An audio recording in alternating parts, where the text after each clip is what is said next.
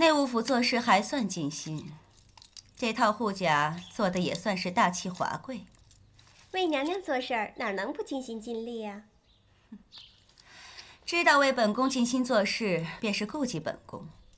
名分不是要紧的，要紧的是皇上的心在哪儿。皇上封了静妃又如何？照样不宠爱她。皇后就更不用说了，人老珠黄。皇上只是顾忌太后罢了。是呢，在王府的时候，皇上就对皇后淡淡的，如今就更不用说了。启禀娘娘，姜太医为您把平安脉来了。传。这。华妃娘娘万安。起来吧，有劳太医了。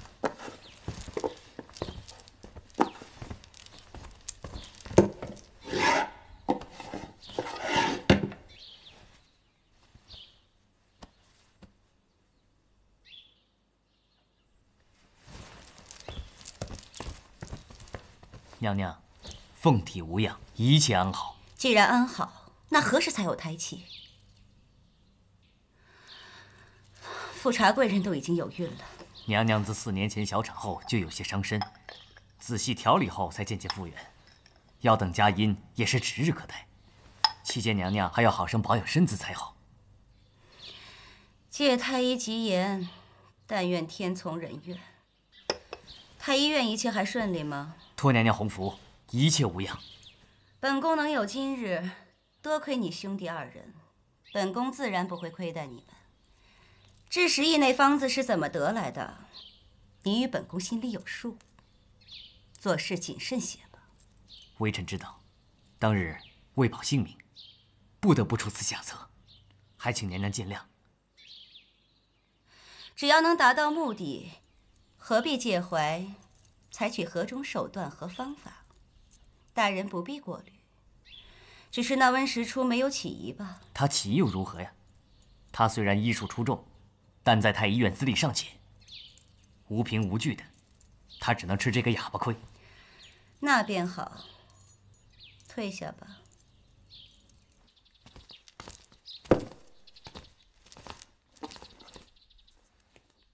怎么你每次为华妃娘娘请脉回来，便一脸不快？你不明白？有什么不明白的？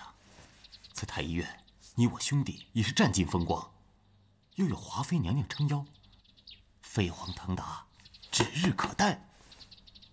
飞黄腾达，那是要会做人、会惜命的人才能享受的。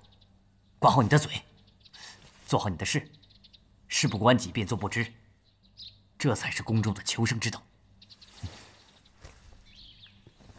臣妾给皇后娘娘请安，皇后万福金安。都起来吧，赐座。谢皇后娘娘。怎么安常在又不来了？安妹妹喉疾未愈，太医告诫，实在不宜再出门遇上风寒，时儿不能来向皇后娘娘请安了。安常在体弱，如今时疫未清，还是少走动好。多谢皇后娘娘体恤。对了。宫中的利银都发放了吗？都已按时发足了。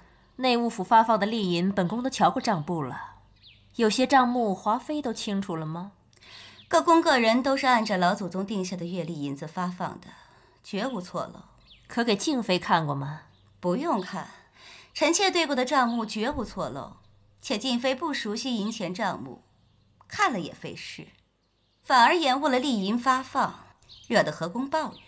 皇后娘娘，臣妾看账簿的确有些慢，但臣妾一定好好研习，绝不再拖延。哼，好好研习？你要研习多久啊？若是给你时间好好研习，要耽误多少事儿？天资不足难当大任，拖拖拉拉的，反而让奴才们笑话为尊上者愚笨无能。富察贵人，你害喜厉害吗？臣妾早起时便想吐，早午晚膳后更易恶心不安，实在是辛苦。既然辛苦，就少吃一些。若要让御膳房早中午的给你流水似的送东西吃，自然是要吃了吐，吐了吃，恶心个没完。怀胎10月哪有不辛苦的？你如今身子金贵，哪怕天天抱身赤赌，也没什么了不得的。难得宫中有天丁之喜，这所有人的眼睛和心思都放在你肚子上呢。谢皇后娘娘关怀，臣妾铭记于心。不怪华妃娘娘嫌嫔妾吃得多，这有孕的辛苦，娘娘是不能体会的。别说本宫也怀过龙胎，即便没有，见也见多了。怀个孩子像得了个元宝似的到处显摆，到底是没见过世面的小家子。好了，都少说一句吧。富察贵人，你这一胎若是个阿哥便好了。皇上膝下皇嗣不多，你若能一举得男，他日为嫔为妃都指日可待。为了阿哥，也为了你自己的身体，你一定要珍重身子。是。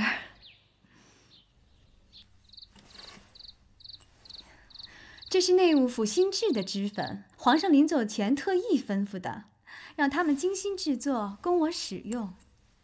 是啊，皇上说富察小主有孕，安常再有咳疾，延禧宫所用香料会格外小心，必用麝香，多用凝神静气的香料，所以这些香粉事先都经太医看过，绝不会伤了小主的胎气。你看你多有福气呀，皇上对你这么上心。我是福气好啊，可是隔壁那个安常在得了咳疾，多晦气呢，简直就是个丧门星。宝娟，什么事那么高兴啊？小主，您不是去看纯常在了吗？怎么那么快就回来了？你干什么去了？奴婢真的什么也没干。把手伸出来。伸出来。怎么灰扑扑的？香灰？奴婢实在是看不过富察贵人欺负小主。奴婢听说香灰拌了马尿，撒在墙根底下就能让那个人倒霉。奴婢实在是看不过去才这么做的。你疯了？这样的无稽传闻你也信？千错万错都是奴婢的错。小主若是生气，就只怪奴婢，奴婢认罚。若是小主带奴婢去见富察贵人，那奴婢绝对不会连累小主的。起来，你是我的贴身宫女，你做与我做，在外人看来，又有什么区别呢？再说，我日日看她盛气凌人，何尝不想她气焰滴血？你只不过是赶在我前面，做了我想做的事情而已。小主，奴才跟着主子久了，主子的心意，便是奴才的心意，对不对？所以，你如今做什么说什么，也都是揣度我的心意做的。浅秋对皇后如此，流珠对婉贵人也是如此。那小主，奴婢错了吗？怎么会？所谓忠仆，就是这个样子。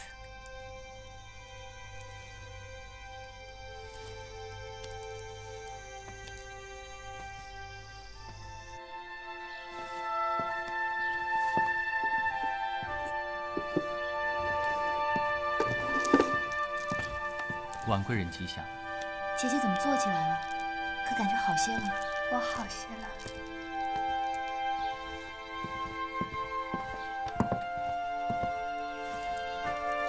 贵人的身体已经好了许多了，只是大病伤身，还需要好好静养。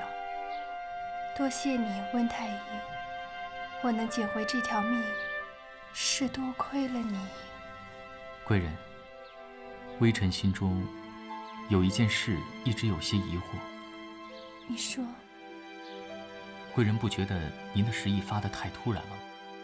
微臣记得这宫中的食意最早是在华妃的宫中发现的，紧接着就是贵人这里，而贵人当时正在被禁足，并没有跟华妃宫中的杂役来往过，怎么会突然患上食意呢？你是说，有人要借食意害死我？微臣只是疑心。姐姐好好想想，可有什么不妥之处？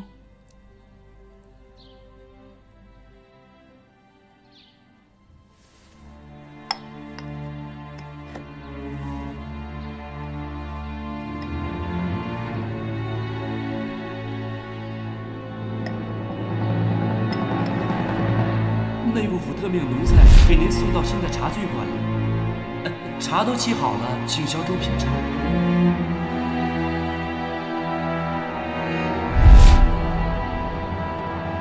彩月，小主怎么了？我这套茶具换过了吗？是啊，小主得的是10亿，所以用过的东西，尤其是茶具碗盏，都拿去杂碎买了。下去吧。是。我记得，在我得病的前2日，华妃身边的周宁海给我送来一套茶具，说是内务府让他送来替换的。我看着那茶具，并非嫔妃该有的规制，想着自己还在禁足，不便与他争辩，便暂且用了。这10亿传染得很厉害，为了避免传染，一是不能与病患接触，二是病患用过的东西万万不能接触。尤其是这铜碗饮水。难道周宁海送来的茶具是得了10亿的人用过的？恐怕是。一定是。华妃要置我于死地，已经不是第1回了。是他，一定是他！姐姐，先别着急，这件事暂时还需要证据。还有一事我不明白。江澄、江慎2人擅长的是妇婴之科，怎么突然触类旁通，倒擅长起治疗10亿之术了？若微臣说这治疗10亿的方子，大半是出自微臣之手，小主您信吗？我信，你有这能力。只是这方子，为何会到了他们手中呢？本来微臣已经写了大半，只是还有几味药尚需斟酌，所以不敢善用此方，便把它放在了太医院的抽屉里。估计是他们趁着我忙着照顾惠贵人，顺手牵羊偷走了方子。他们大约也在方子里面加了几味药进去，只是因为不擅长治疗疫病，方子治得未免太猛了些，而我给惠贵人用的药却是温补性的。既然皇上已经说了他们有大功，想来你再去说什么，也没有人会相信，反而会说你邀功心切。放心，这件事我自有理论。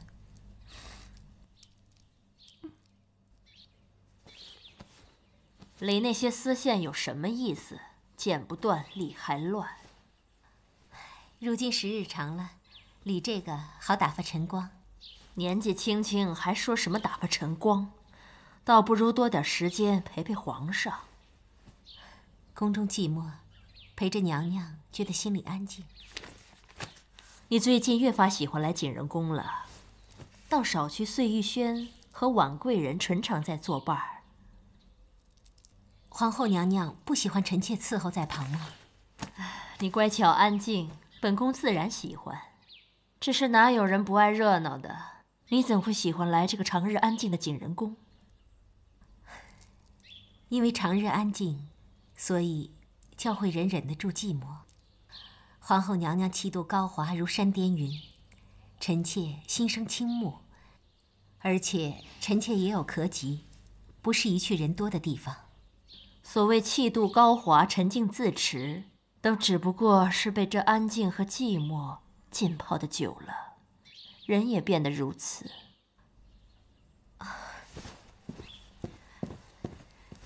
臣妾失言，并非此意。起来吧。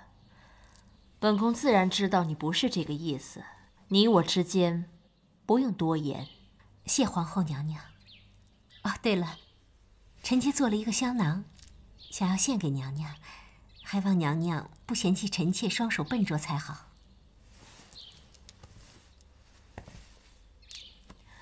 这个香囊好别致啊，闻出来的味道也清淡典雅，是以牡丹和兰花为料，配了沉水香和松针。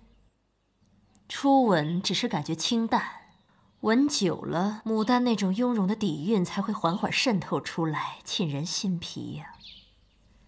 这绣花图文也是本宫最喜欢的凤穿牡丹，只要娘娘喜欢就好。这香囊虽好，只是可惜了，本宫素日不用香料。臣妾失察，臣妾每来宫中请安，只知娘娘宫中尽是花卉鲜果清香，却不知娘娘是不爱用香料的，都是臣妾太过粗心了。本宫不是不喜欢香料，只是嘱咐你，有些香料用得不当，只会伤身。臣妾多谢娘娘教诲。你懂得用香料，就应该知道其中的厉害。春天了，连猫也要叫春。其他猫就会叫，可是本宫的松子却喜欢扑东西。猫儿春天发性，不好哄。但是，猫喜欢闻气味儿，闻久了，便听话了。安常在最懂香料，难怪有这个法子。臣妾回去一定把这种香细心配好，然后拿过来给松子闻着，调教几天就好了。好啊，景仁宫的花儿都开了，本宫想便邀宫中嫔妃一起赏春同乐。是。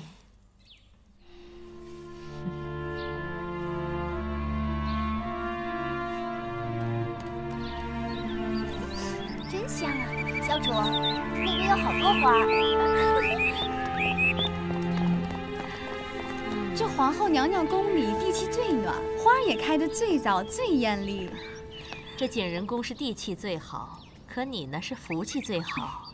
有4个月了吧？是啊，太医说过了4个月，这胎就稳了。哎呀，当年本宫怀3阿哥的时候，害喜就害得特别厉害，这脚肿的根本就穿不上鞋。哎，我看你倒是挺好的啊。听说齐妃怀孕那会儿，3阿哥就身强力壮的爱闹腾，所以如今性子就急些，皇上教导起来都得费点劲儿。哎，说的也是，这身强力壮闹腾的劲儿，也只有齐妃娘娘受得起。华妃娘娘这身娇肉贵的，哪能经得起这生儿育女的辛苦啊？但愿你怀的是个阿哥，若是个公主，岂不是白费了你现在这股得意劲儿？现在你有身孕，不应该站这么久。简秋，是，赐富察贵人到廊中坐下，再拿个鹅羽软垫垫上，别着凉了。是娘娘。谢皇后娘娘。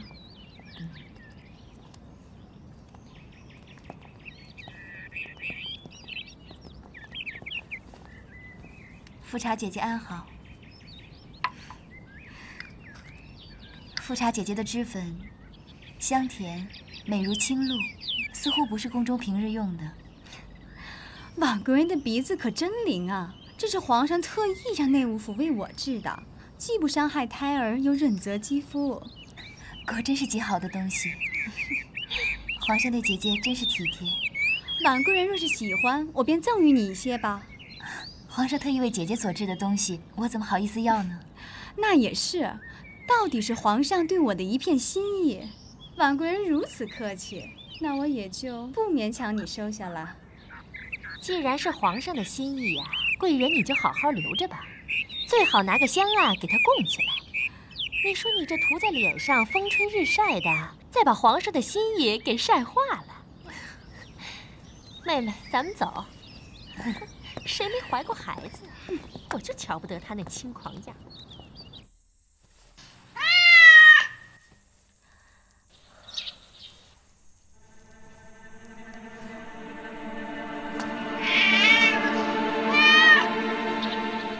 欣姐姐消消气儿吧，如今人家正在风头上，你何苦要跟他置气呢？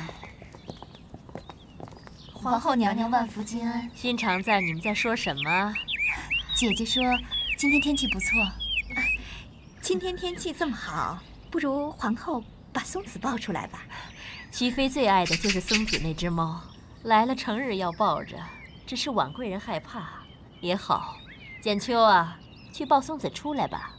奴婢可不敢抱它，那猫现在重得很，到了春天又烦躁，这会儿不知道到哪儿玩去了。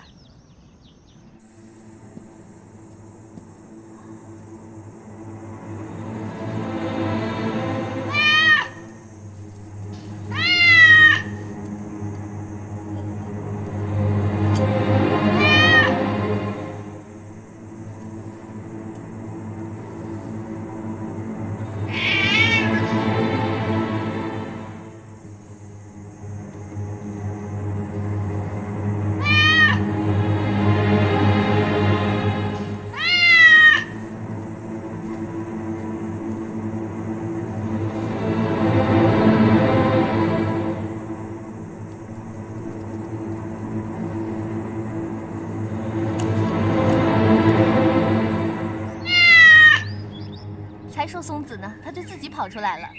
呀，皇后娘娘把松子养得真好，又大了一圈。别人养猫养狗的，静妃姐姐就爱养些与众不同的。她的玻璃缸子里竟养了老大只乌龟呢。嗨，我原也是不想动什么脑子的。它又好静又好养，又不拘着给它吃些什么。我手脚粗笨，也养不好什么的。静妃姐姐若说自己手脚粗笨，那妹妹我就不知如何说自己了。静嫔还没正式封妃呢，婉贵人就一口一个静妃的唤着，未免也太殷勤了，还怕以后没日子叫吗？急什么？华妃，你也太较劲了。有没有正式封妃有什么要紧？只要皇上心里头认定她是静妃就可以了，你说是不是？是便是，不是便不是。若是有福之人，自然是不怕等的；若是没福气的，差那么一时一刻，终究也是不成的。今天已经是初3了，再过10来日便要册封了。静妃，你要好好准备着啊。是。静妃与华妃同日进府侍奉皇上，如今不仅封妃，而且帮着华妃你协理6宫事宜。妹妹有人协助，是妹妹的福气。本宫更是有福的，可以乐得清闲。皇后娘娘福泽深厚。这牡丹花开的倒是好啊，只是粉红一色，终究是次色，登不得大雅之堂，还不如这芍药。虽非花王，却是嫣红夺目，这才是大方的正色呢。粉红都是妾室所用，只有正红跟嫣红才是正室所用。其实只要人年轻，簪什么花还要分颜色吗？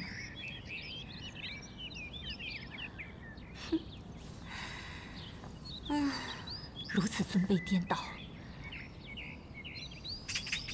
臣妾幼时曾学过一首诗，现在念来正合适，就在皇后和各位姐姐面前献丑了。你念吧。庭前芍药妖无格，池上芙蕖净少情。唯有牡丹真国色，花开时节动京城。好一个唯有牡丹真国色呀！这尊卑本在人心，芍药花再红，终究妖艳无格，终不及牡丹国色天香。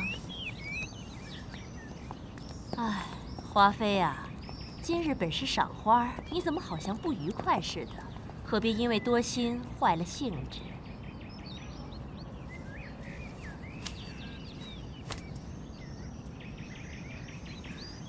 贵人赏花赏久了，妆都花了呢。啊？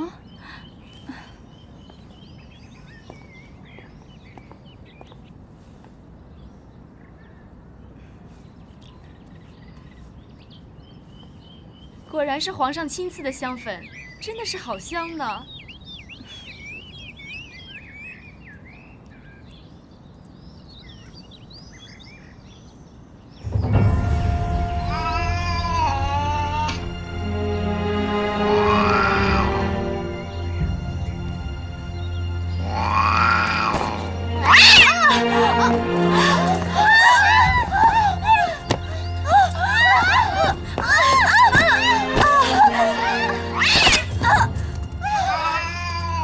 呀！怎么回事啊？小主，快请太医！小主没事吧？怎么样？没事，怎么样了？没事吧，小主？疼？没事吧，小主？别张口哎呀，好像手指挠的。娘娘，疼！快请太医呀！快扶富察贵人进偏殿歇息。姐姐，你若是上了半点，富察姐姐没事吧？扶进偏殿去歇息，快点！姐姐，你可别吓我呀！没事，小主。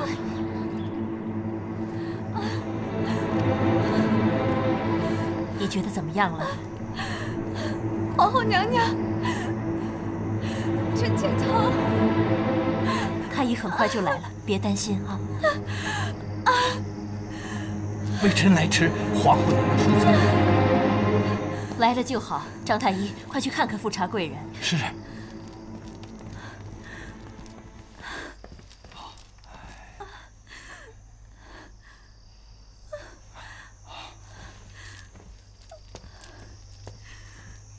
回禀皇后，小主摔倒之后脉象不稳，胎气震动，且又受到了惊吓。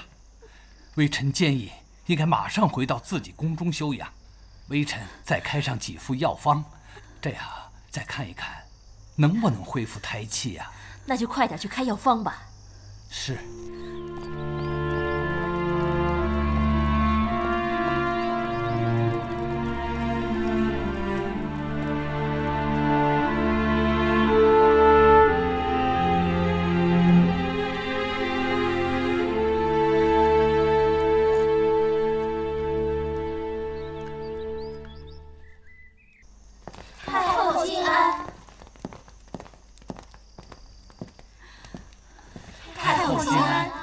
都起来吧。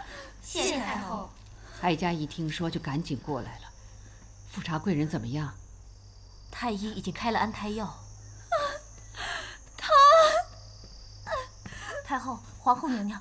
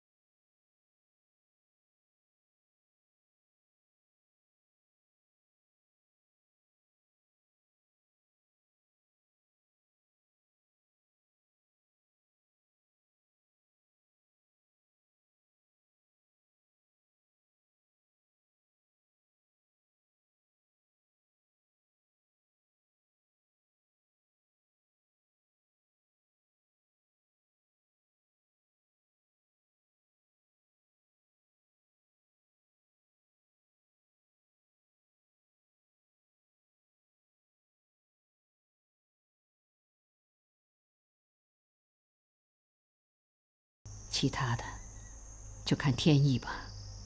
是。哎呀，婉贵人怎么了？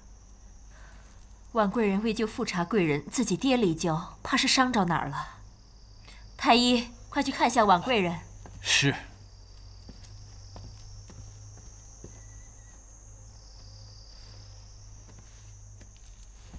回禀太后，小主脖子上是外伤，敷点膏药就会好的。不过这手臂嘛，却是要好好的用药啊。还是请太医给把下脉吧，这样也可安心些。好，微臣且来把脉。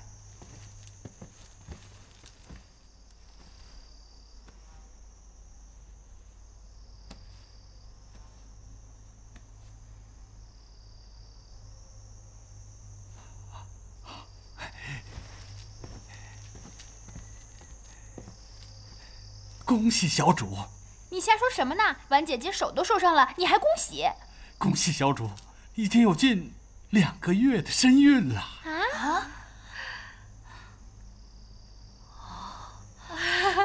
太好了！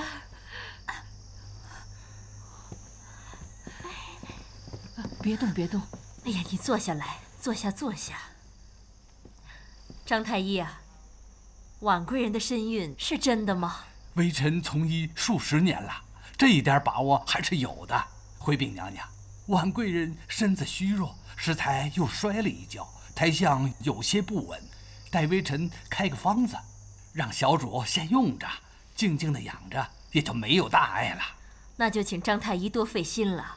本宫就把婉贵人和她腹中的胎儿全都交托在你手上。微臣定当尽心竭力。张太医的医术高明，你放心。还请张太医先看看富察贵人吧。惠春，奴婢在。再去请几位太医来协助张太医。是，娘娘。多谢皇后娘娘悉心照拂，臣妾感激不尽。婉贵人的胎来的可真是时候，富察贵人的龙胎怕是保不住了，你的就跟着来了，好福气呀！今日之事的确意外，可是婉贵人，你也太大意了，自己有了身孕还不知道，还这样扑出去救人，幸好没有受伤，万一有那么一点不妥，这可是关系到皇室命脉的大事啊！是臣妾的不是。你身边的人也都太大意了，竟连你有了身孕这样的大事都糊里糊涂的。万一今天有什么差池，本宫就把他们全打发去慎刑司服役。皇后娘娘息怒，不关他们的事，是臣妾自己疏忽了，身子犯懒，还以为是春困。臣妾向来身子不调，月事推迟也是常有的事。而且臣妾看各位姐姐怀有身孕时都会恶心呕吐，可臣妾并没有。人害喜的症状本就因体质不同而有异。我怀着温宜公主的时候，也是到了4、5个月才害喜的。太后，皇上膝下子嗣并不多，如今婉贵人也怀上了，真是上天赐福于我大清啊！头3个月最要紧，最要小心，你要好好安心静养才是。身子还受伤呢吧？是，谢太后。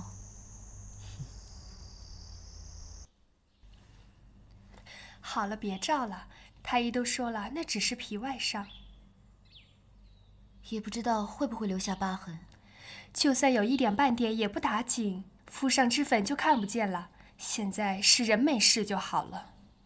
也是，幸好孩子没事。刘珠，去拿水来。是。浣碧，去拿2床更好的枕头，让你小主靠着更舒服些。好。锦溪，去把门关紧，别让风吹进来。小允子，去换床更松软的云丝被来。这，哎呀，不要了，哪儿就这么娇贵了，都闹得不安生了。好，好，好，我倒忘了，你养胎最娇贵。那你们都出去吧。哎，你把他们都打发走了，那谁来服侍我呀？我来服侍你好不好？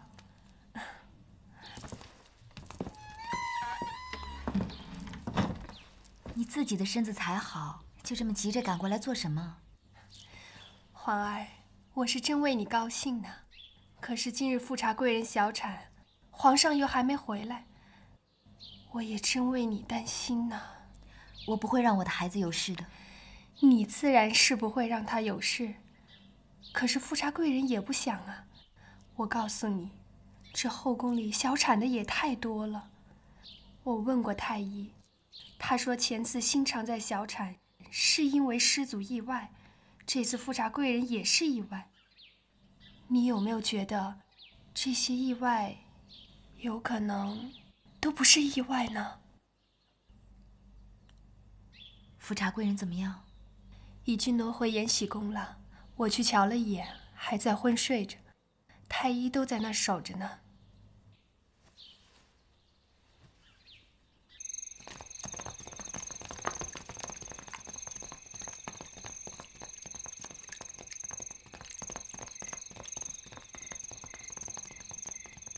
小主，咱们进去吧，怪怕人的。怕什么？这样乱成一团，今夜铁定是不能睡了。果然3月春色，人间芳菲，连在深夜也不逊色。小主，奴婢已经照您的吩咐把角门打开了，只是那端妃娘娘真的会过来吗？端妃娘娘是守信的人，既然传话，应该不会爽约的。小主今日扑出去救那富察贵人，可把奴婢吓坏了，实在是太危险了。您说，你与那富察贵人又没有什么素日相交的情分，何必呢？如果我说是有人推我出去的，你信吗？我猜着推我那个人的本意，是想让我撞上富察贵人的肚子。富察贵人小产，那罪魁祸首就是我，一箭双雕。哎呀，这后宫的嫔妃当中，越是有身孕的人，越会成为众矢之的。今日是那富察贵人，明日怕就是小主您了。只怕今晚有很多人会睡不着。是啊，本来为了富察贵人的身孕睡不着的人，今夜可以睡个好觉了。可是想到小主您，怕又要难眠此夜了。这么晚叫皇后过来，哀家睡不着。臣妾也睡不着，正好来和皇额娘作伴儿。听说富察贵人醒过来之后，知道孩子没了，在宫里哭闹得很厉害。她心里难过，闹一场也就没事儿了。那孽障还没抓住吗？臣妾已经尽力了。看来这么点小事儿，还得哀家动手。竹溪，奴婢在。准备好了吗？是。抱进来。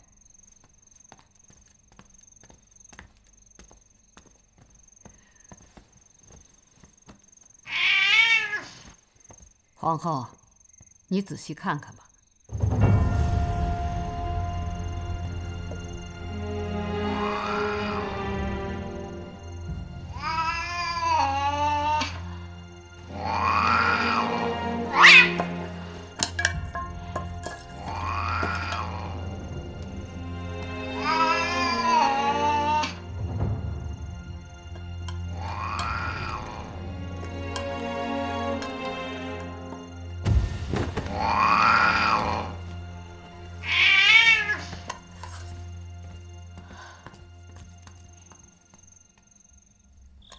婉贵人，你瞧瞧这个。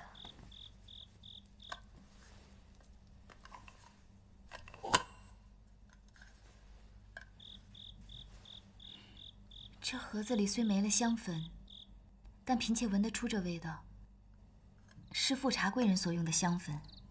这盒子，嫔妾也见贵人的宫女拿出来过。娘娘可是在皇后庭院中所得。不错。人人都忙着看你和富察贵人，这个便被本宫拾了来。娘娘是疑心什么？我听说富察贵人小产，是因为一只叫松子的猫突然扑了出来。你不觉得奇怪吗？当然了，猫在春天不免烦躁些。可是松子被调教过，它为什么会突然伤人，而且只扑向富察贵人呢？或许只是偶然。你看，瞧你都说得这么迟疑，想必你也是不相信的。那娘娘的意思是，富察贵人一个人能使得多少香粉？太后竟推到一个畜生身上去。哀家有眼疾，你们就当哀家瞎了。还好哀家心里清楚得很，那孽障害死的是哀家的亲皇孙。太后恕罪。哀家一生没有做过皇后，直到先帝去世才成了太后。所以皇上一登基，哀家就让你做皇后，为的就是皇后的宝座一直留在自己人手里。你记着，有些事哀家可以闭着眼看不见，但有些事不行。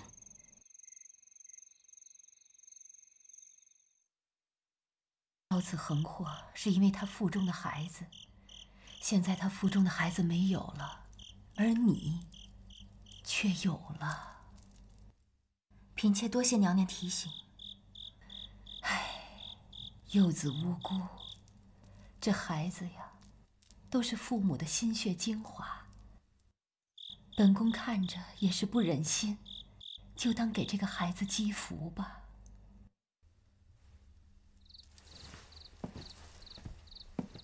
嫔妾多谢娘娘对腹中胎儿的垂怜。快，这是如何？快请起。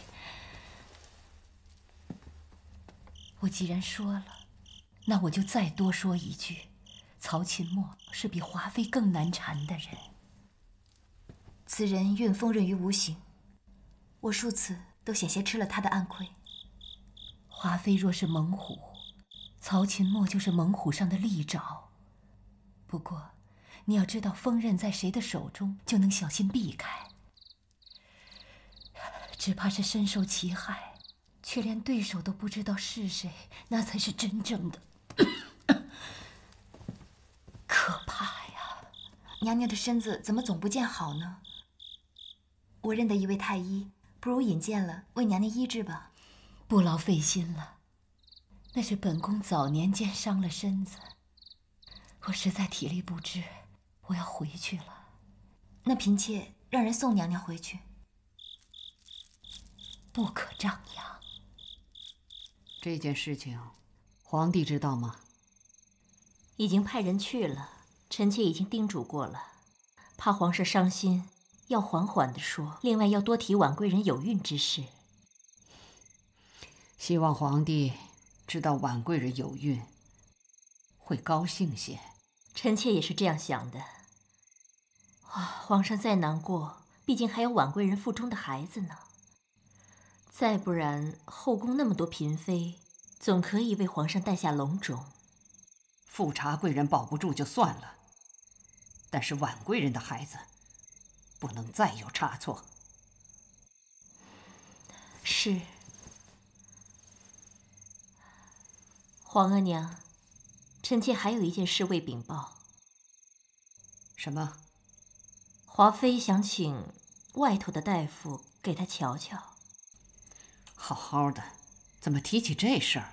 华妃一直没有身孕，认为宫中太医无能，所以她想请外头的大夫给她看看。华妃是这样请旨的，听说也是年羹尧的主意。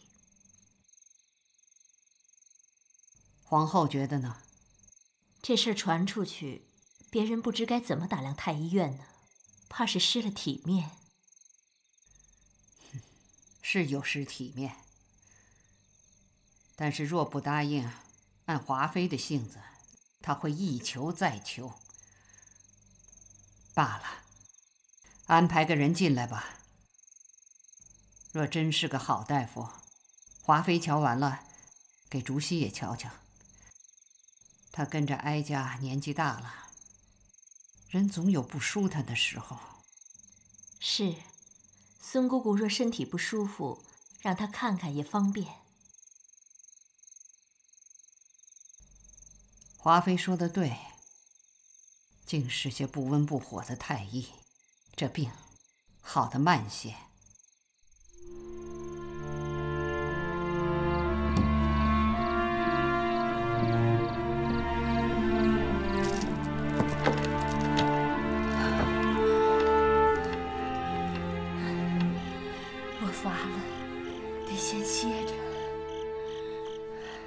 娘娘身子弱，原不能劳累的。今天不分白天黑夜的劳心劳力，身子怎么吃得消？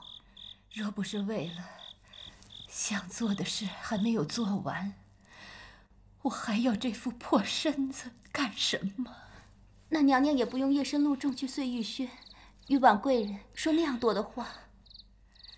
孩子都是无辜的，孩子无辜，做娘的也无辜，自然不能见死不救。只可惜，我这一辈子都不会有孩子了。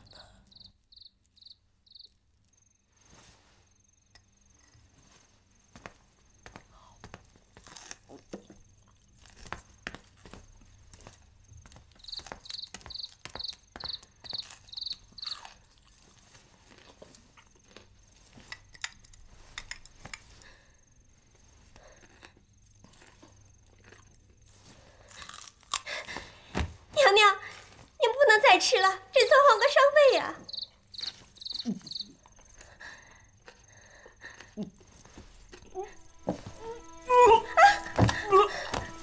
娘娘，您不能这样为难自己啊！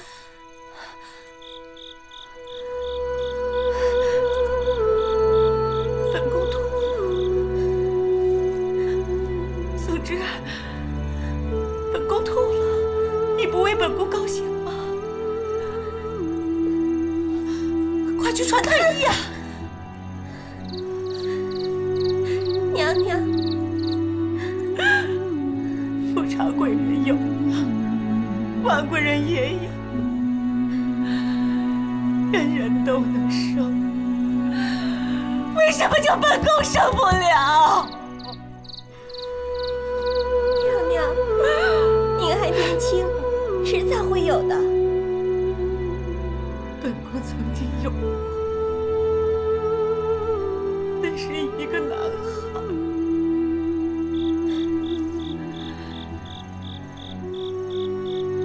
就是因为他。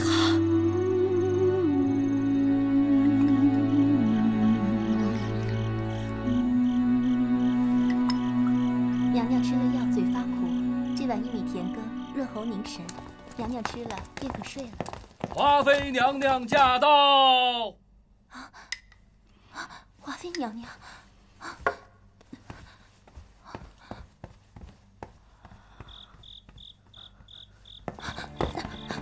华妃娘娘，段娘娘已经睡下了，您要看望娘娘，就明日再来吧。起开！这，看好人！这，娘娘，娘娘，娘娘！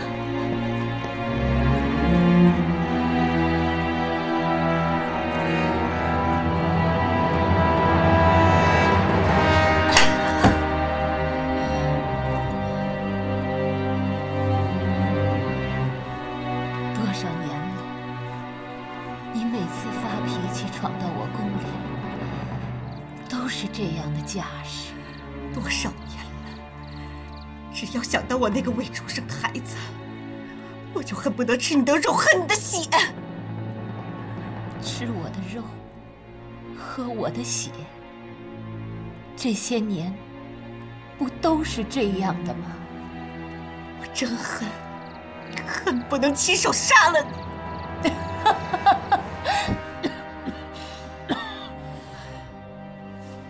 我缠绵于病榻，生不如死，这难道不比杀了我还痛快？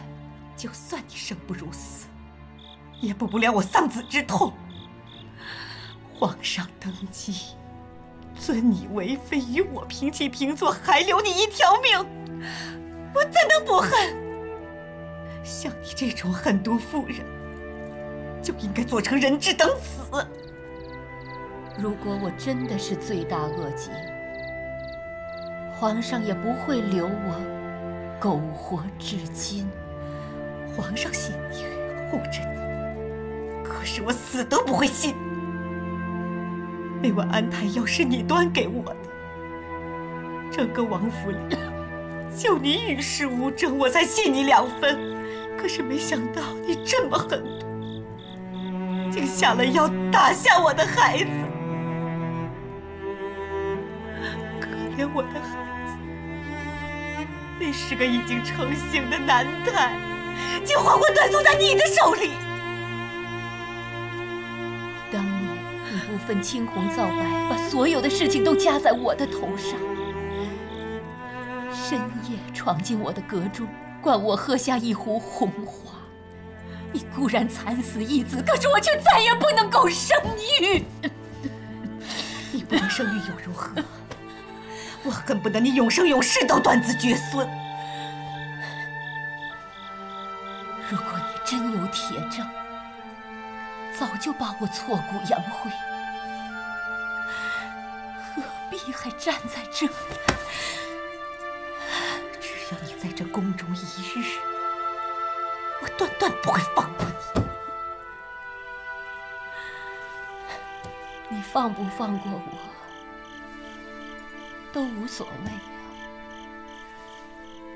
我也已经认命了，我折在你的手里了。天色已晚，惊动了太后，也是无益的。你以为我会怕？你当然会怕。太后知道了，皇上回来也就知道。这些年，你胜券不断，你最怕的就是失去皇上的宠幸。你今儿这么一闹，无非就是富察贵人，还有婉贵人接连怀孕，你心生记恨。你今天这么一闹，难道就不怕皇上怀疑富察贵人小产，还有婉贵人受伤是你所为？到时候，你大可以看看，皇上是以你为重，还是以皇家子嗣为重？今日之事与我无关，有没有关系不重要，重要的是皇上怎么看。就像你当年认定我杀了你的孩子，你怎么都不会放过我，那是一样的道理。宫中时日长久，你就慢慢在我手里熬吧。我要看着你苟延残喘，生不如死。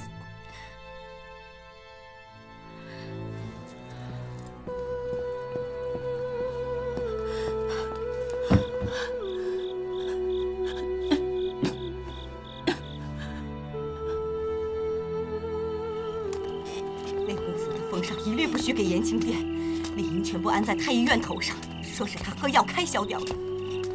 还有，不许换衣具给他宫里洗衣服，新鲜的吃食也不许给，全都不许给。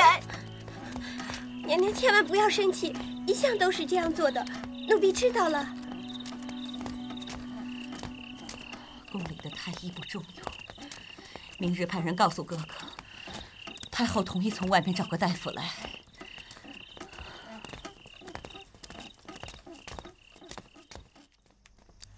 陈大夫，听说您是青海一带最德高望重的杏林圣手了，做奴才的难得见上。今儿伺候您一回，也是积德积福的事儿。哎呦，公公您客气了，青海乃不毛之地，老朽是混口饭吃而已，哪能和这宫里的太医相比呀？真是自惭形秽呀！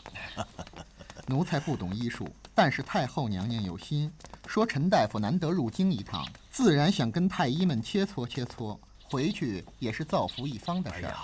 太后娘娘慈心体谅，惠泽万民呐！啊，请。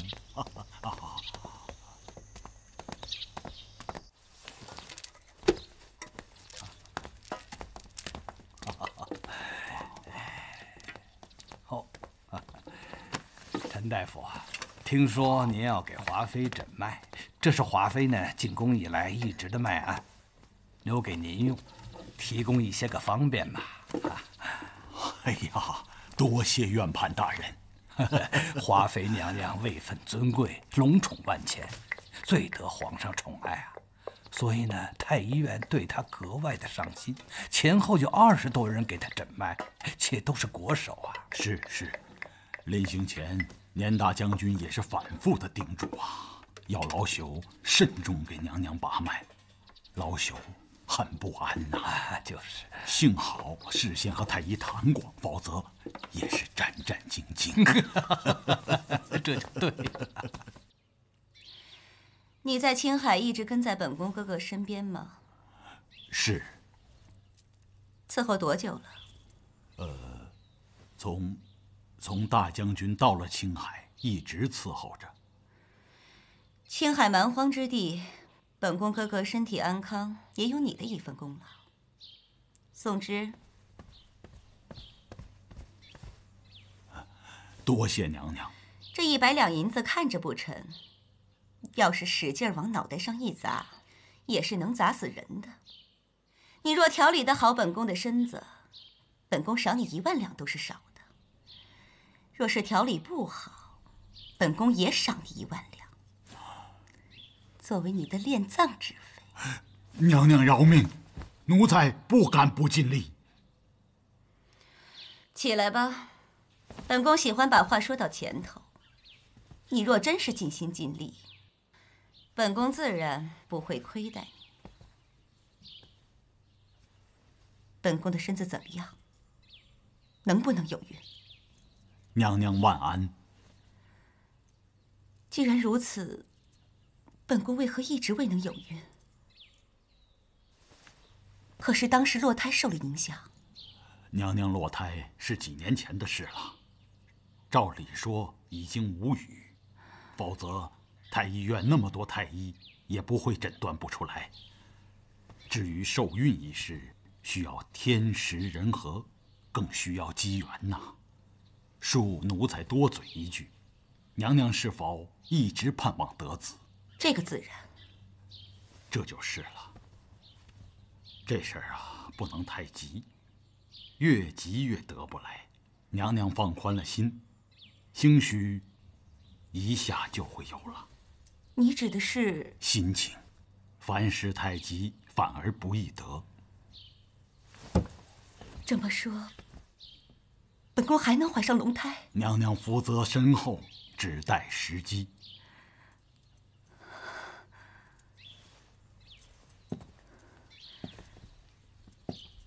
时机要紧，人为也不能少。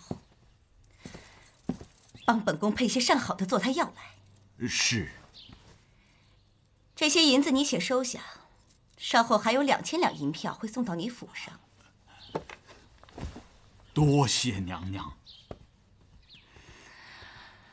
起来吧。谢娘娘。陈大夫，您这是怎么了？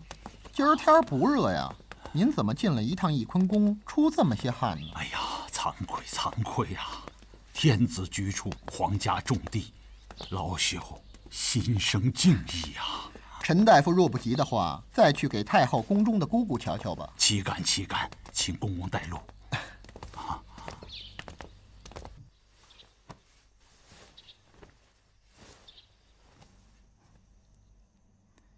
陈大夫，我的病还能治好吗？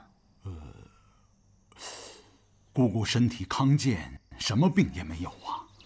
不，我看过太医了，都说我的病要花上好一顿功夫才能治好呢。如果一个人没病，身边的人个个都说他有病，而就你陈大夫一个人说了实话，会是怎样的呢？那相反，有一个人明明有病，却没人敢说，而只有你陈大夫察觉了，说出来了，会怎么样呢？那我会被认作是疯子。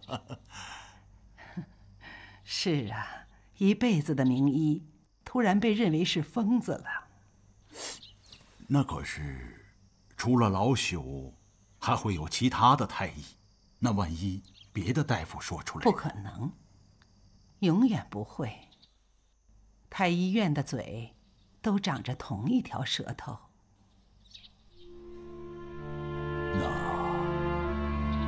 那老朽也是同一条舌头。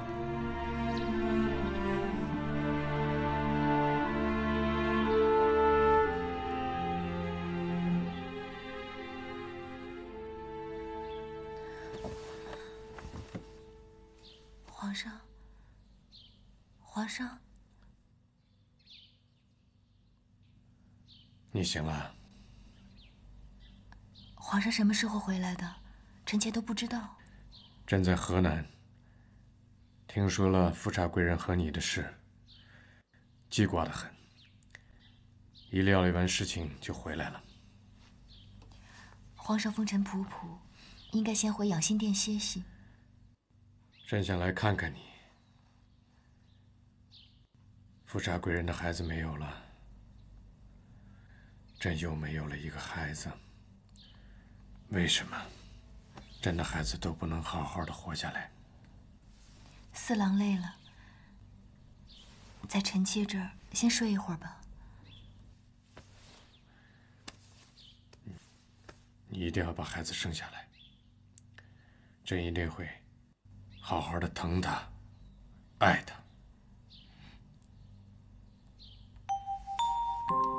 皇上别这样看着臣妾，臣妾受伤了，丑得很。不要紧，朕让太医定给你治好。你的手臂怎么样了？没事儿。你也真是傻。就算你没有孩子，这样扑去救富察贵人，万一要伤着自己的身子怎么好？臣妾不是救他，臣妾是救他腹中皇上的骨肉。即使她怀着孩子，在朕的心中，也不能和你相较。朕知道，因为华妃的事，朕让你和你的父亲都受了委屈。你放心，朕不会再叫你伤心了。伤不伤心，原也由不得人。只要皇上有这样的心思也罢了。不过，你父亲做了言官，以后有些事情做起来就更方便了。朕已经告诉皇后，敬妃册封之日，就敬你为婉嫔。朕不会让你再受别人的委屈。臣妾不委屈。等所有的事情都了结了，咱们的孩子也就出世了。朕会晋你为妃，再建一个新殿给你居住。孙玉轩已经很好了，臣妾也不稀罕什么妃位，只要这样平安的过下去，和皇上、和孩子一起。慧春，苏公公来了。哎，苏公公是来传旨的吗？还没有到黄昏啊。娘娘在吗？在里头呢，奴婢这就去通传。哎，有劳了。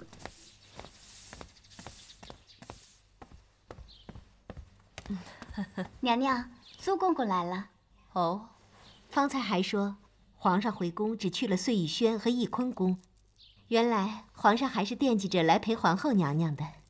今儿是15月圆之夜，皇上定是想着娘娘，所以急着让苏公公来宣旨。越发贪嘴了，快点请他进来吧。是。苏公公有请。皇后娘娘吉祥。起来吧，皇上这个时候叫你过来，可是有事。皇上叫奴才来传旨，说皇上今儿个不到景仁宫来了。每月15必定是皇上会来皇后宫中的日子，今儿是怎么了？是华妃请皇上去用晚膳了，还是皇上身体不适了？皇上说婉贵人才有孕，所以处理完政务，就赶去看婉贵人了，请皇后娘娘早些歇息。那也是应当的。婉贵人温柔聪慧，最善体察圣心，皇上多陪陪她也是应当的。惠春，在。等下去库房选2饼和田玉如意，送给婉贵人安枕吧。是。娘娘，那奴才先告退了。去吧。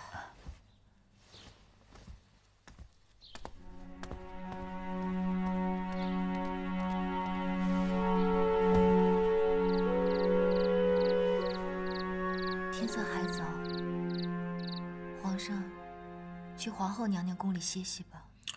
不要紧。皇上不该陪着臣妾，而误了与娘娘的月圆之夜。朕想和自己喜欢的人在一起，不管什么时候。可是皇后待臣妾不薄，臣妾不愿让皇后娘娘伤心。好吧，那朕明日陪皇后用膳。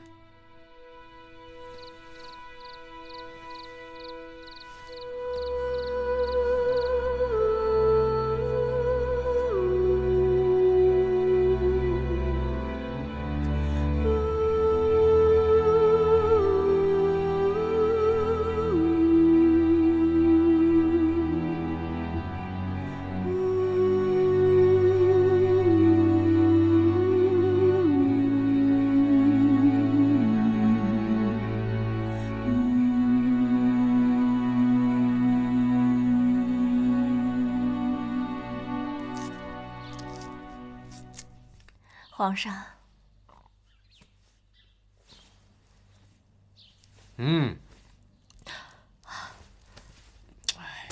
酸。臣妾没试过，不知道是酸的。皇上还是别吃了。酸的厉害，先别着急扔了，给婉贵人送去。她现在改了胃口，最爱吃酸的。酸儿辣女，是好兆头啊。富察贵人的胎没了，婉贵人才刚有了孕，皇后一定要小心照顾。这是自然的，婉贵人是头一胎，还要格外小心。一定要小心着，别像纯元一样。妾妾命苦，臣妾不会让历史重演了。朕倒觉着，既要细心照顾，也要防患于未然。这次富察贵人的事，是臣妾不够小心，要小心防范，尽量避免。记着，以后宫里不许养猫了。是的。另外，册封婉贵人的事要好好办起来，冲冲喜。臣妾知道了。皇后，后日就是册封的日子了，准备的怎么样啊？婉贵人也算是个正经主子，是要行册封之礼的。只是日子有些紧凑，未免有些仓促。臣妾不敢妄求，一切全凭太后、皇后做主。你且坐着，哀家知道你是个懂事的。只是虽然仓促，这礼数是不能失的。皇额娘放心，臣妾已经准备妥当。只是婉贵人册封当日的吉服来不及赶制，臣妾便让礼部拿静妃封嫔时的吉服改制了。事从权宜，又不失礼数。皇后，你做得好。春茂，在。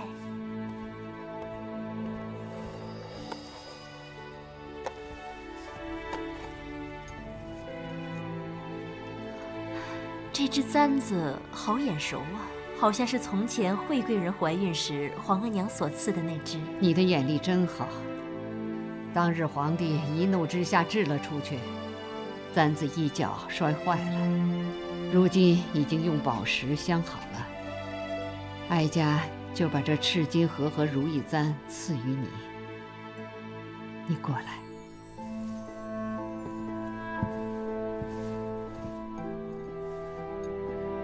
果然好看。惠贵人无福戴上这只簪子，你要好好积福，为皇帝多添皇子才是。多谢太后赏赐。这是什么呀？这个都是皇上刚派人送来的。这个呢是玉露琼脂膏，听说祛疤效果最好了。这个呢是复颜如玉粉，凝结血痕的。这样的药，皇上赐了许多呢。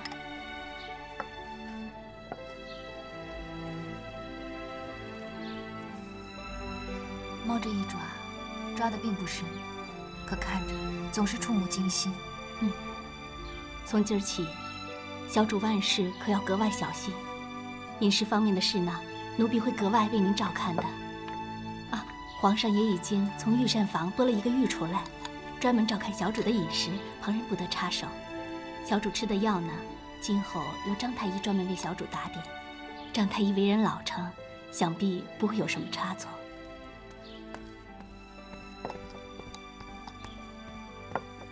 小主，安常在来了，快请进来。这。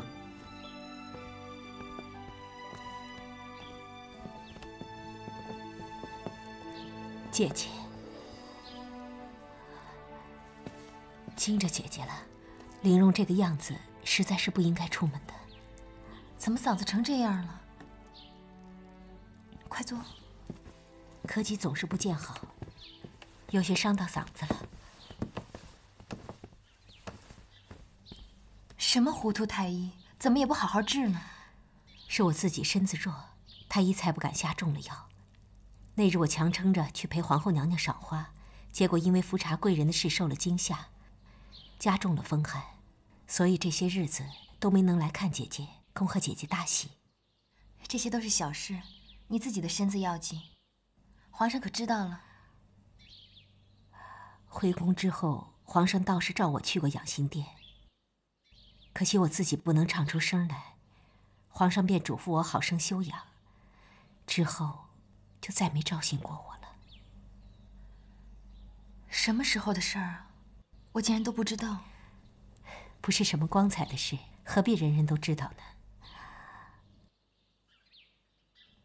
光顾着说，我倒让姐姐伤心了，竟忘了今日的来意。姐姐的伤可好些了吗？已经在愈合了，太医看过了，皇上也赐了药下来，想来养几日就好了。皇上赐的药倒是好的，只是姐姐有了身孕，可不能随便什么药都用。再者，皇上赏的这些药大多都是外头进贡的，也未必合咱们的体质。姐姐，你说是不是？你说的也有理。哦，对了，这盒舒痕胶是玲珑家传的，据说当年吴主孙和的爱妃邓夫人被玉如意伤了脸，就是以此复原的。这舒痕胶中的桃花和珍珠粉令人好颜色，鱼骨胶、蜂蜜可以使肌肤光滑，玉屑和琥珀都是愈合伤口、平复疤痕的。尤为珍贵的是白塔水了，可以使疤痕褪色，光复如新。其他的也就罢了，这白塔水是极难得的，恐怕宫中也很少有。是啊，白塔一般只在富春江一带出产，偶尔死后用碎骨藏于石穴之中，才能取出一些骨髓来。最好还是得趁新鲜的时候，否则的话，即便有用，效力也远远不及新鲜的了。好香啊！本想用香料调和气味的，又想着姐姐是有身子的人，忌用香料，所以我就用了鲜花调和气味。这样的话，姐姐闻着也不觉得有药气了。好是极好的，只是太名贵了，我怎么好收呢？我的东西便是姐姐的东西，姐姐的伤口好了，我便心安了。另外，姐姐那里有伤，如今春日里花粉大，灰尘多，若不当心沾上了，反而是不利。再者，这舒痕胶抹上之后也忌吹风，姐姐若是出门的话，可得把伤口好好遮住了。你这样细心，我都不知道怎么谢你了。尝尝这个。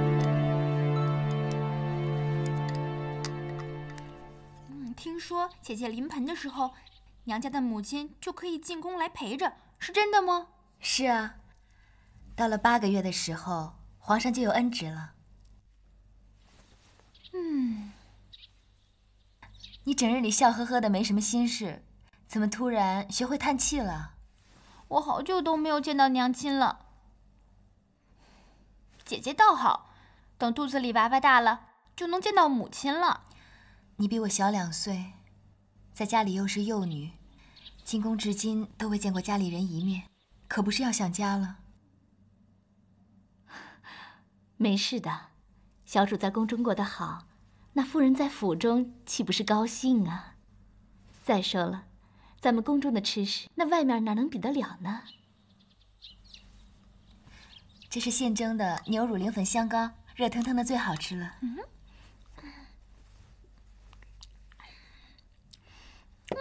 好吃。我真羡慕你，只要一有吃的，便什么烦心事儿都抛到九霄云外去了。书中常说心思克纯，大抵就是说你这样性子的人吧。我才不管什么心思纯不纯，东西好吃我便高兴。我听雨儿说你喜欢吃灵粉香膏，就让小厨房给备下了，又兑了些牛乳进去，会格外松软一些。你这里做的比我们那儿好吃多了。你若喜欢吃，我就让小厨房天天备着，只是一样，不许吃撑了肚子。婉姐姐，真的有个小孩在你肚子里面吗？是啊，不过他还是个很小很小的孩子，连手和脚都没有长出来呢。这样小啊？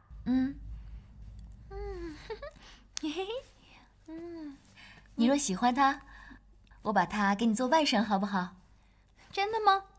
我可以做他姨娘。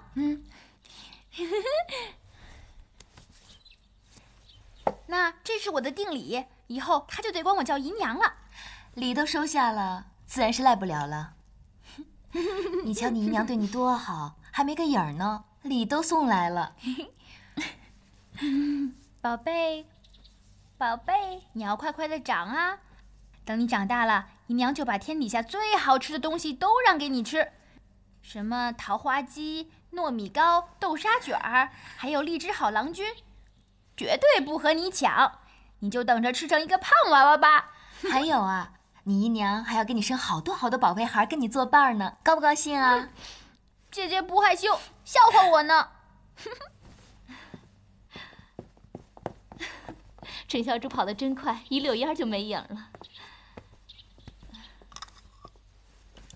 姐姐，那我生7、8个小孩，陪姐姐的小孩躲猫猫，够吗？够了够了，再多咱们也管不了了。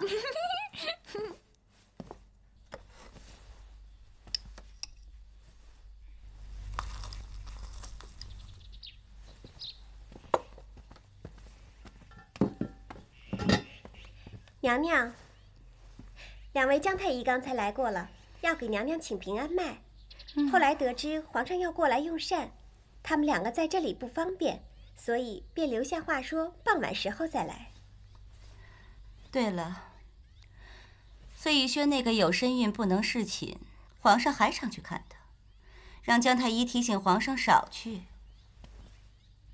虽说婉贵人现在有了身孕，可是还有一个小狐妹子纯常在呢，倒是便宜了她。小小年纪一股子妖媚，装天真无知博皇上喜欢。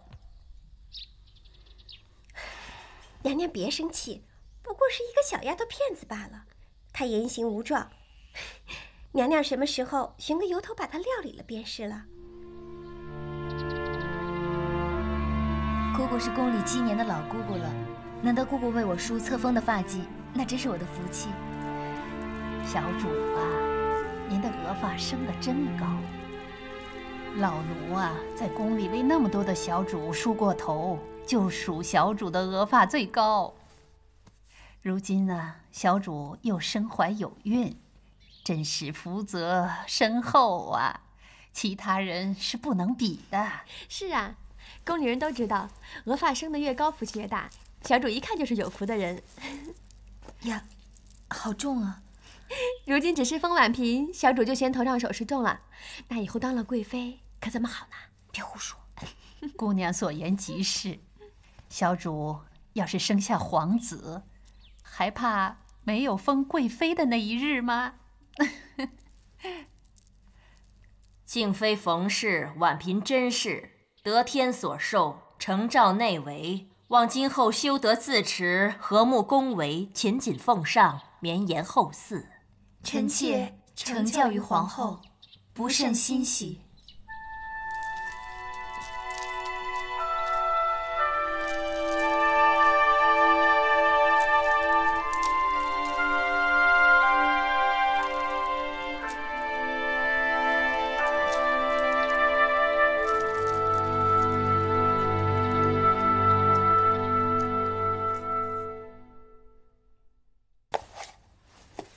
小主原是最爱逛的，如今有了身孕，伤又未好，成日在榻上睡着。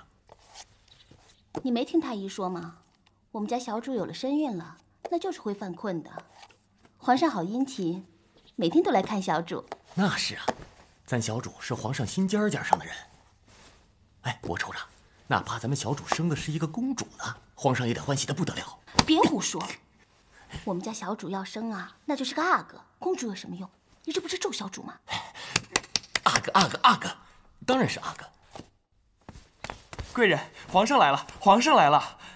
知道了。小主，您快拾掇去接驾吧。皇上驾到！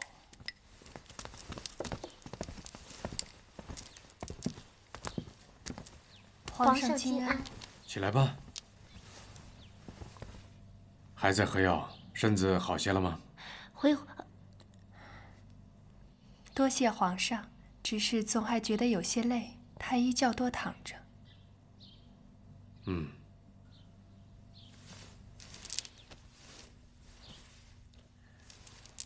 坐下说话。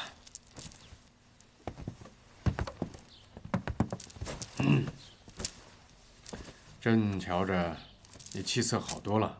多谢皇上关怀，这都是温太医的功劳。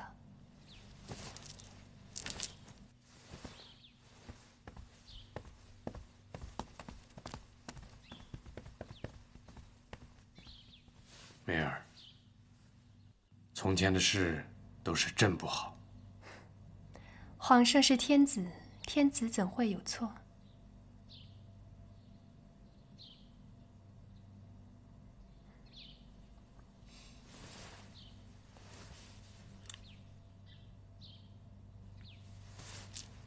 等你好全了，朕让进士房再把你的绿头牌挂上。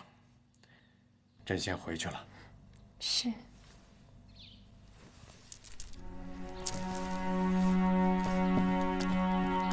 恭送皇上。皇上起驾！皇上驾到！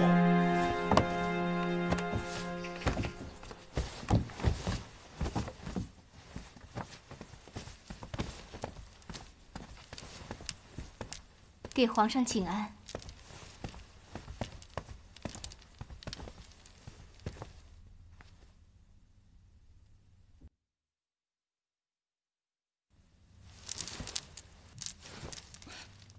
早知道你是装睡，装也装不像，睫毛一个劲儿的抖。四郎就爱欺负人家。那个疤颜色好像淡了些。奴婢变成丑无颜了，四郎别看。朕赐给你的膏药用了吗？用了。等过些日子就会完好如初。嬛嬛绝世荣光，不知世上有谁可堪相比？臣妾有一妹妹，名叫玉娆，堪称国色，容貌绝不在臣妾之下。能与你不相上下，朕可要见见。那可不许。四郎见到妹妹姿色，定会迫不及待地纳她为妃子。到时候心中便没有嬛嬛了。能让你吃醋，一定是绝代佳人。看来朕真的要纳新妃了。你说，封你妹妹做什么？贵人、嫔位，还是立刻封妃？只是臣妾妹妹今年尚不足10岁，还请皇上也能笑纳。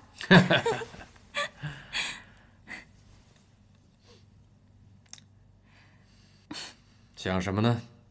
臣妾想，岁月静好，大抵就是这个样子吧。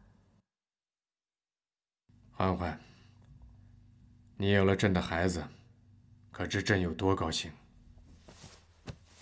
臣妾也高兴。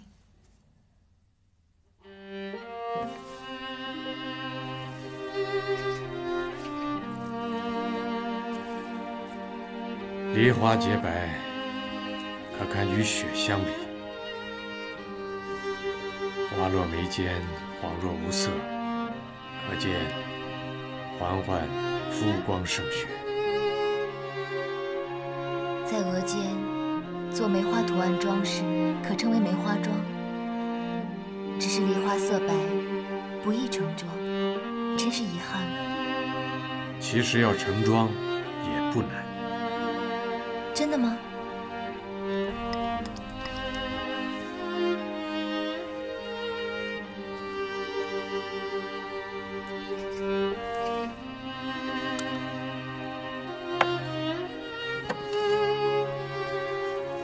嬛嬛以为如何？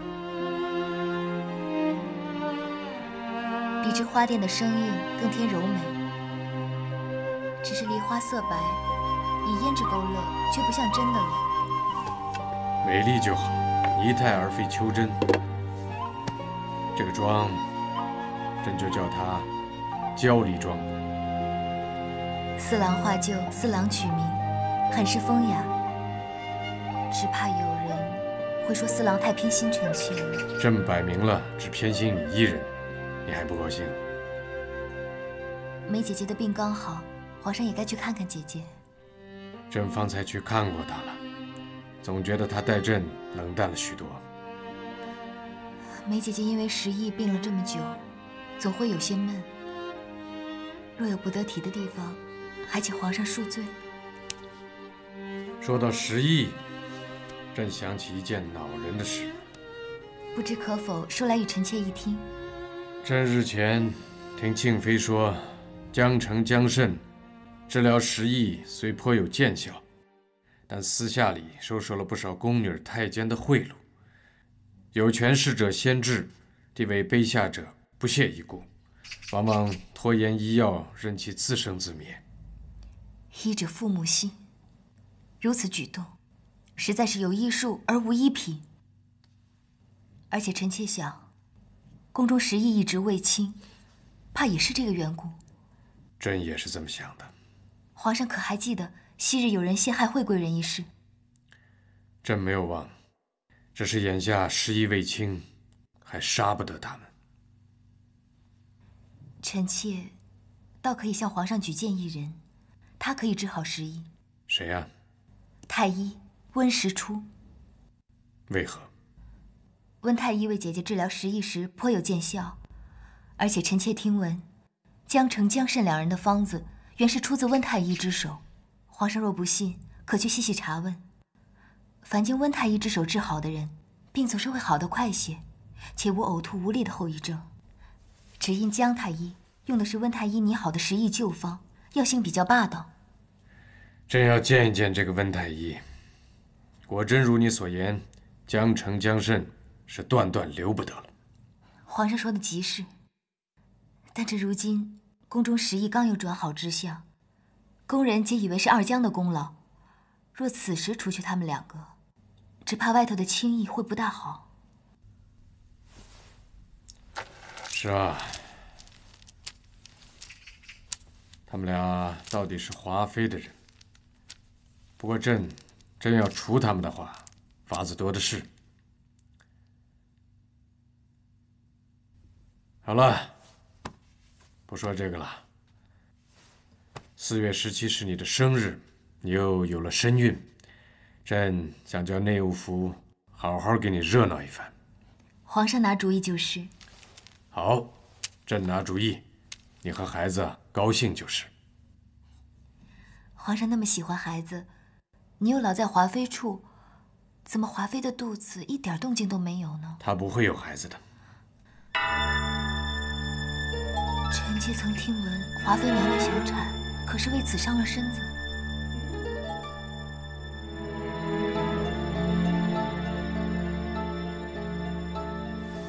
朕还有事，先去养心殿。你好好歇着。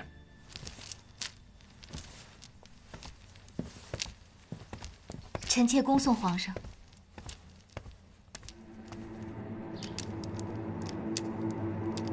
夏邑，替朕除掉2个人，请皇上吩咐。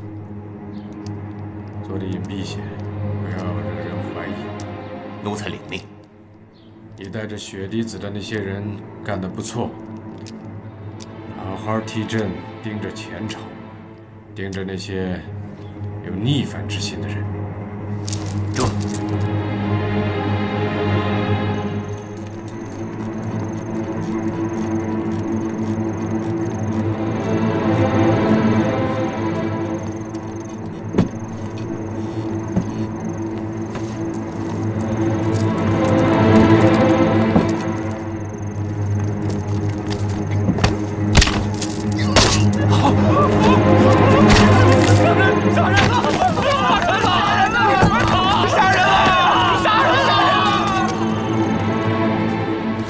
皇上驾到！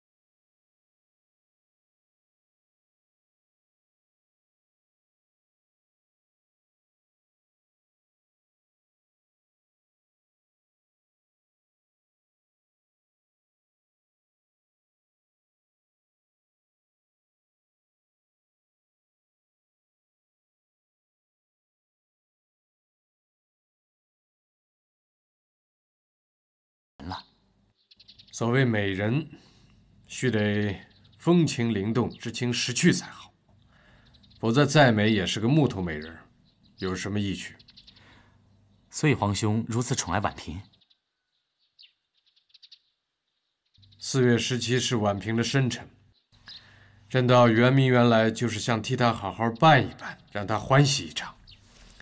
只是眼下河南罢考的事也才刚刚安定，朕手头有很多事情，想找个人替朕多费点心。皇兄的意思是让臣弟来办？朕能想的主意，不过是赏些新奇珍宝而已。但若朕办不出个心意来，恐怕也不能让婉嫔真正的高兴。你得多替朕想些好主意啊！臣弟这个闲人，办这种事儿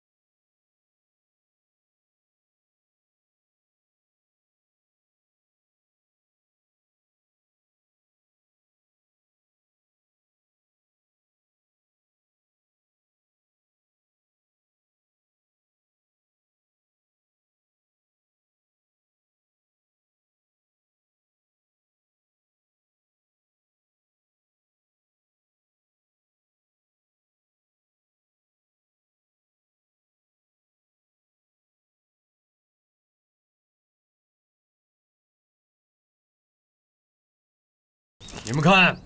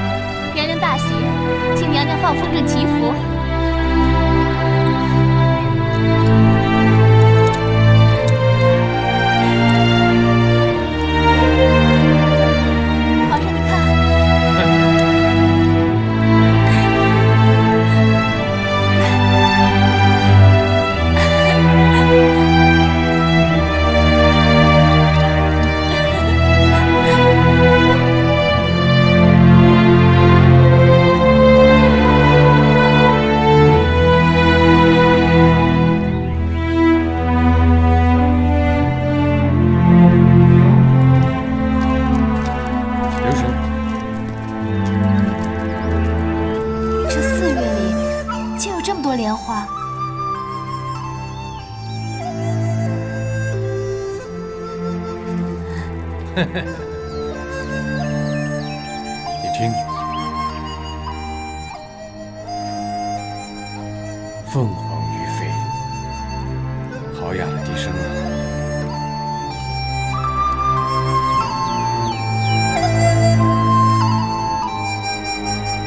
凤凰于飞，和鸣铿锵，夫妻和顺恩爱，是世间所有女子的梦想。四哥，你的梦想实现了吗？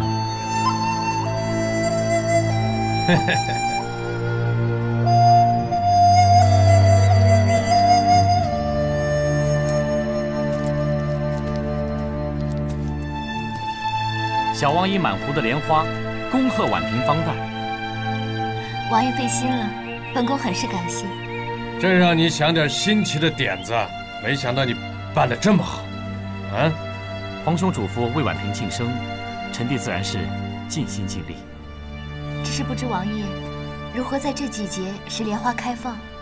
莲藕早是提前种下的，引宫闱外的一湖温泉水进玉壶，花就都可开了。多谢皇上。你晋封嫔位，家中的女眷自然也要封诰。朕已经下旨，封你母亲为正三品诰命夫人。多谢皇上。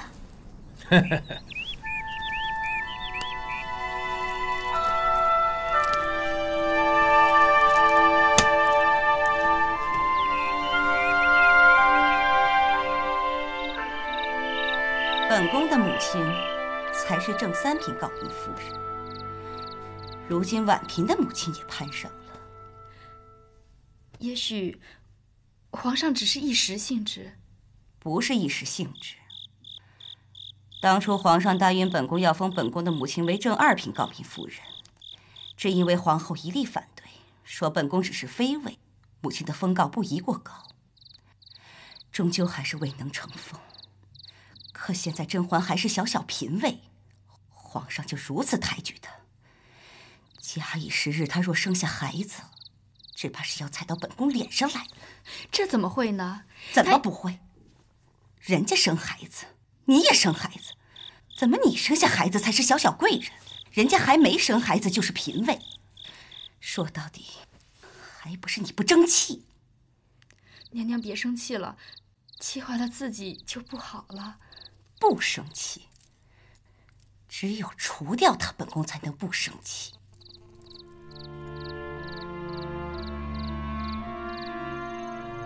小主儿，我知道你要说什么，可日子再难也还得过，是不是？奴婢只是担心小主。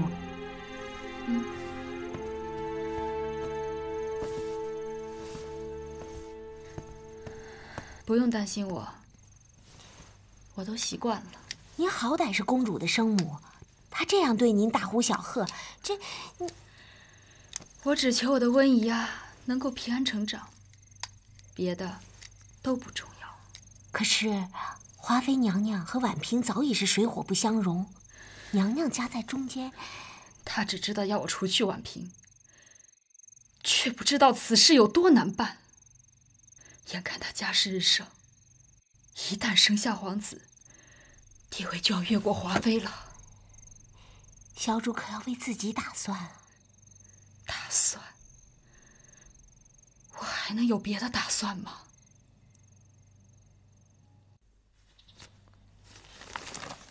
哎，这宫里头整天都是这个样子，一点新鲜都没有，哪有圆不圆好玩啊？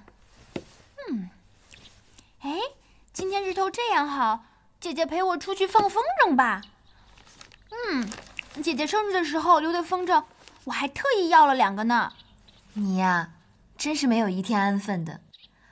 我昨儿还听说你在自己寝殿里捉骰子玩，还砸碎了皇上赏的一个珐琅花瓶。皇上才不会怪我呢。哎呀，姐姐你就别看了，我们出去走走散散心也好啊。你老这么待着，人还犯懒。那谁知道以后生下来的小外甥是不是个懒汉呢？也好，我也是成日里闷着。小主少出去吧，上次富察贵人的事还不叫人害怕吗？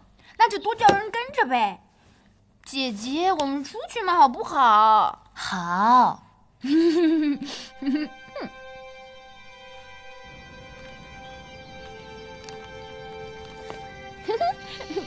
姐姐，你看我风筝放的好吗？很好。我以前在家的时候最喜欢放风筝了。可不是，为着你放风筝放得好，皇上说了，过了端午便要封你为贵人呢。皇上喜欢姐姐，也喜欢我，是不是？喜欢，我们大家都喜欢你。姐姐喜欢放风筝吗？喜欢呀，小时候在家中练习女工，就会叫上梅姐姐一块出去放风筝。那我以后也带着姐姐的孩子放风筝去。我若生的是公主，像你这样活泼就好了。哎，断了，我去把风筝找回来。快跟上你们家小主，帮他把风筝寻回来。谁都不许去，姐姐他们去了只会碍手碍脚。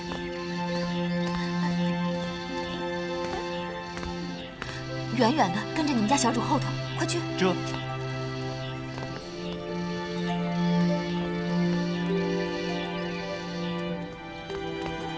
你们一个也不许去，在这儿等着我。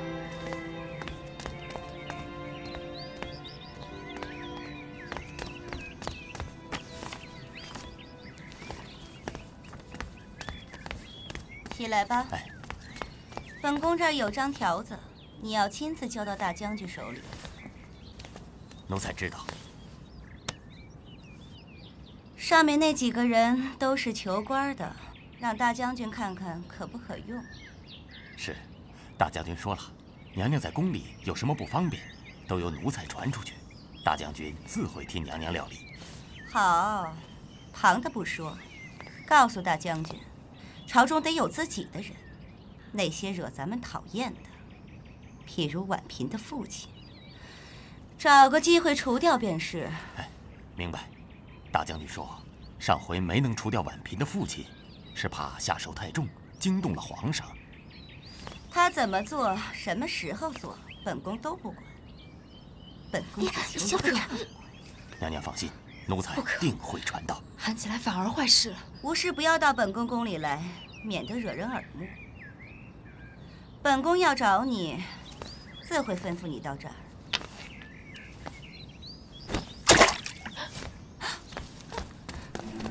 这。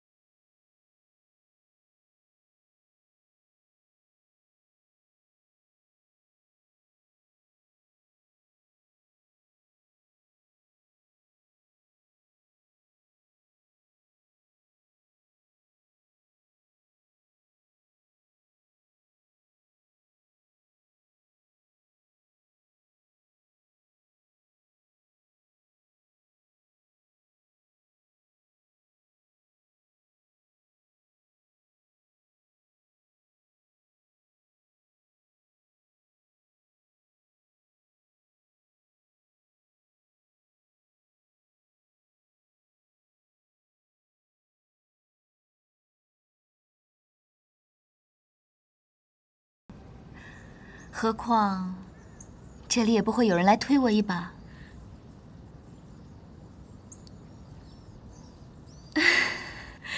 妹妹可真会说笑啊！谁会来推妹妹一把呢？只怕是连伸一下手指头都不敢吧。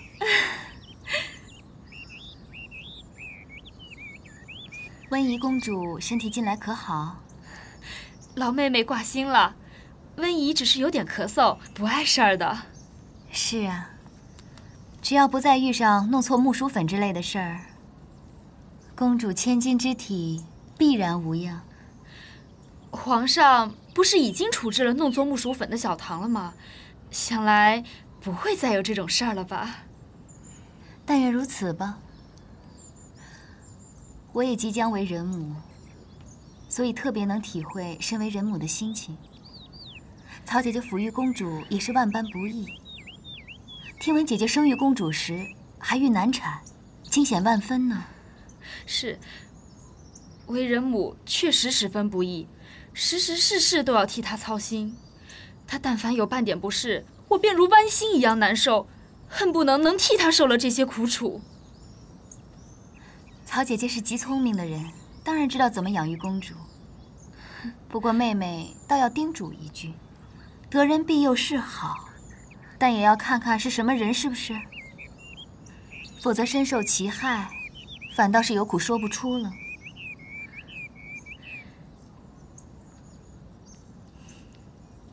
姐姐愚钝，妹妹这话我倒听不懂呢。姐姐既然不懂，那妹妹就更不懂了。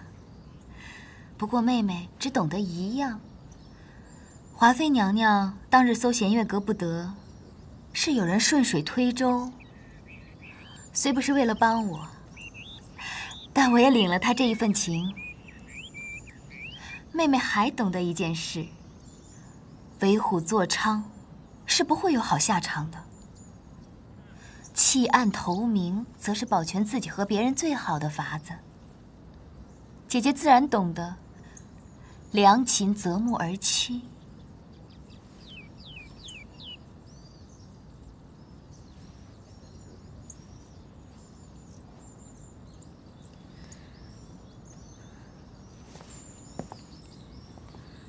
婉嫔娘娘，快到山那边去看看。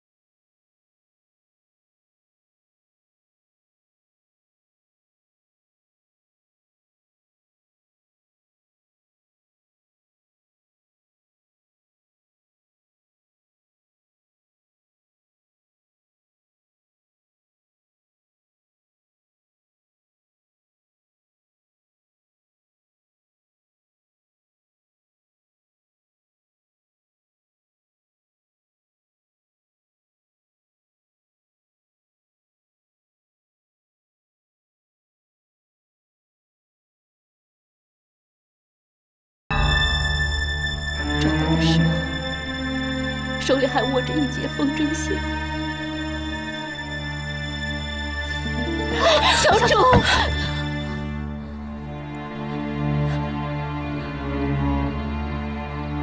他下午还欢蹦乱跳的放风筝呢，你怎么能告诉我说他溺毙在荷花池中了？他才17岁，小主。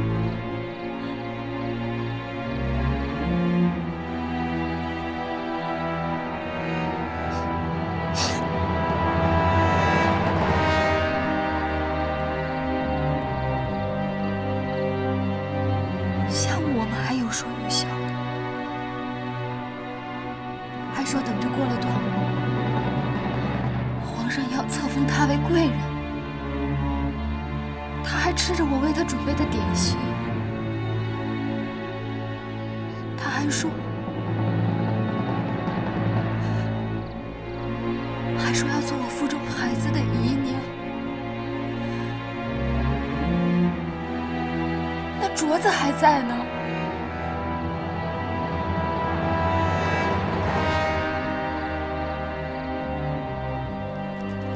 小主不要太难过。娘娘，纯常在的遗体被放入雨花阁了。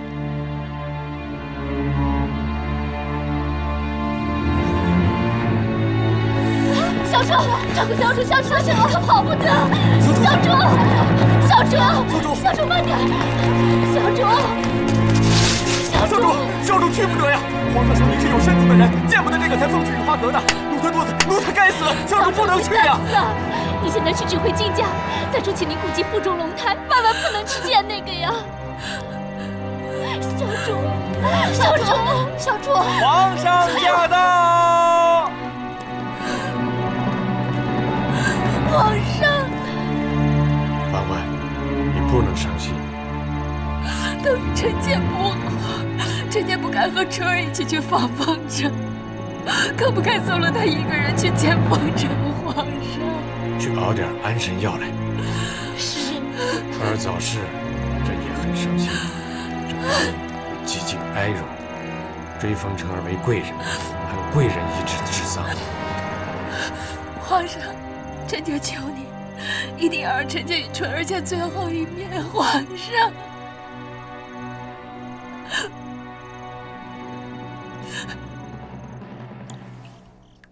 这次的事儿办得很好，干净利落，没留下半点蛛丝马迹。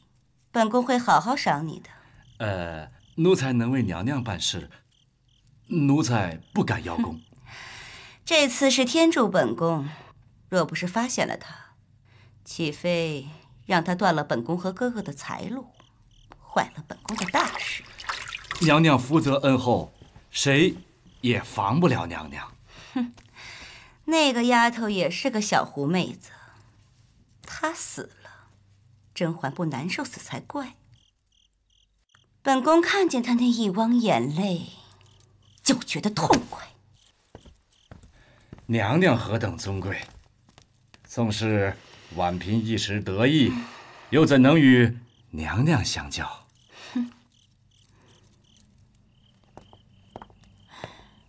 小主，你也别想太多了，谁都不希望这样。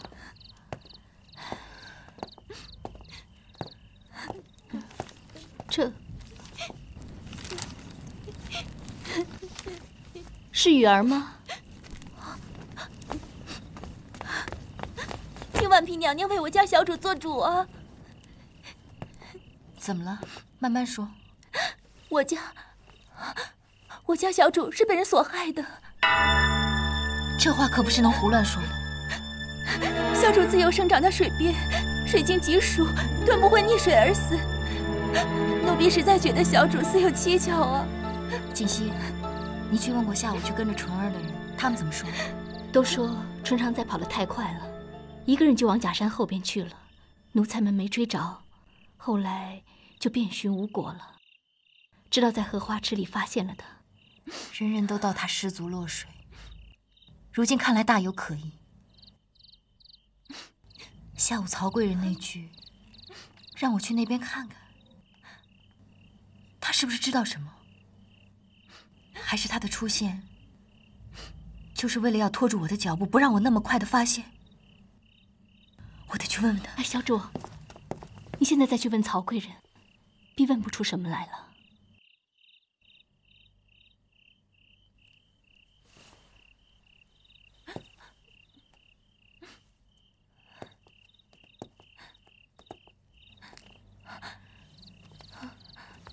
现在无凭无据，一切都是妄言。纯若真为人所害，我一定替他报仇，绝不让他枉死。